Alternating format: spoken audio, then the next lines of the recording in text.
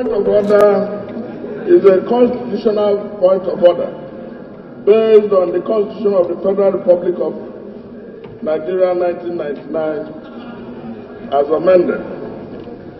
And my point of order comes under 68G of the Constitution of the Federal Republic of Nigeria. Mr. Speaker, honorable colleagues, the Constitution, Section 68 states, a member of the Senate or the House of Representatives shall vacate his seat in the House of which he is a member if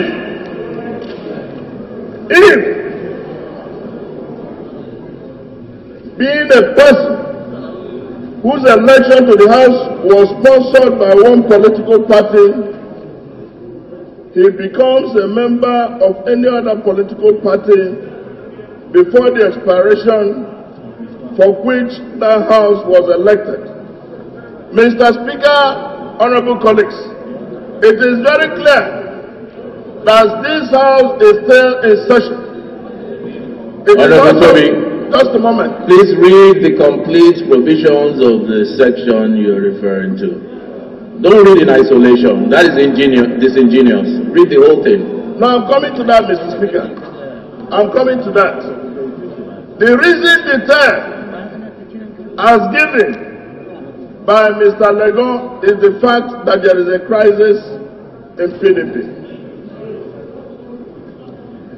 As far and as long as we all are seated here, there is no crisis in PDP.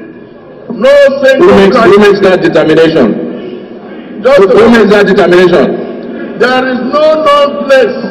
Are you the court? Of course. Okay. No, your point of order is noted, Honorable Toby. No, it's not. Let me finish my point. Let me drop my point. Mr. Speaker, honorable colleagues, it is within our whims and caprices to decide whether we want to be a house that preaches the law or we want to be a house that obeys the law. This serial and continuous and several breach of the law, where members vacate their seats without losing it, is quite unfortunate. And this House should not be known to go against the Constitution of the Federal Republic of Nigeria, for which we have sworn to protect. Mr. Speaker, honorable colleagues, it is understandable that members may want to defect or go have a different opinion, but it should not be based on a lie. There is no crisis in PDP, and as a matter of fact, as a matter of duty, he should vacate his seat. I so state. And that crisis is determined not by any one individual. The fact that two people have crossed over today and there's a difference in opinion whether there's a crisis tells you that there is a problem. So your point of whatever is noted, we'll move on.